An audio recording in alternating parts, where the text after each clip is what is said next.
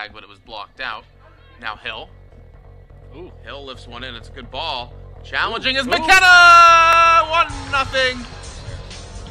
Well, this one through to Gould. And you're not going to win that race. Gould around the keeper. See you later. How you doing? 2-0. To the near side.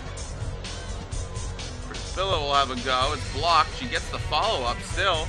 And is still going. Przybilla into the area. That's too nice from 27. And it's 3-0 to the Dogs.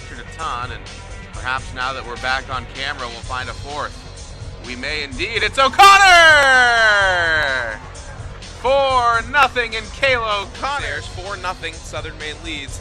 And it's Gould pushing for a fifth, using the speed. Gould cuts inside, feeds into the area. It's Sabatino. It's 5.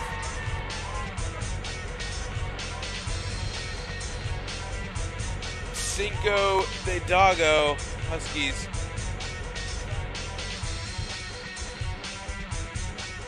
Gould into the area, being brought down by the shirt.